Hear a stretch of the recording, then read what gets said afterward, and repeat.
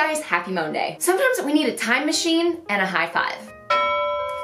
Let me explain. Sometimes when we look at our lives, we can be discouraged by our progress, or lack thereof. I thought I would have gotten my degree by now. I thought I would be on Broadway by now. I thought I would be married by now. That stinks. You know, not being where you thought you would right now. Stop right there, that exact moment. Did you see it? That is where we need to stop and look back. Go back in time and see how far you've actually come.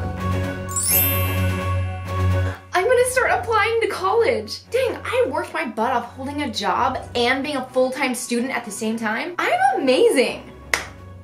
This is my first audition. Whoa, I have been to hundreds of auditions since then. I am kicking butt and showing up. I'm dating Tim. He's kind of gross, but at least I'm with somebody. Okay, maybe I'm not married, but at least I'm out of that lackluster relationship.